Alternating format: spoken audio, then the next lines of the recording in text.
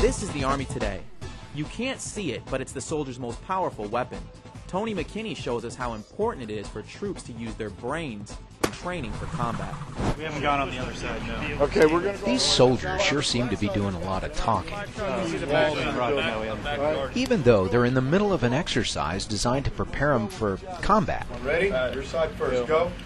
But then again, this man says the training is teaching the soldiers to use their brain and their brawn. Kind of like a football game with some chess thrown in. Good.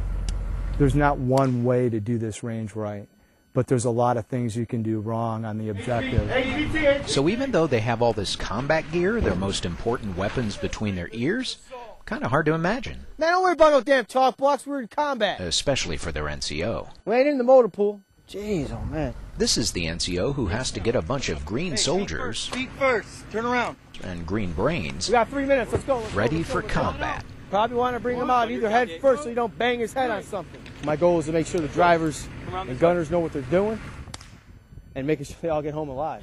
This isn't a walk in the park, man. I mean, there's, you get one shot at this. Reach, man. So if guys think they're going to come up to the range and sling lead and just fire bullets, they'll have a hard time with it.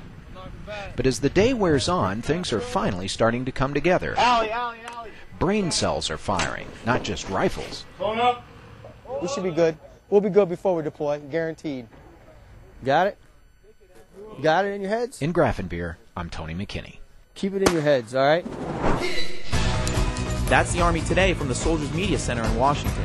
For the latest military news and information, go online at ARMY.MIL.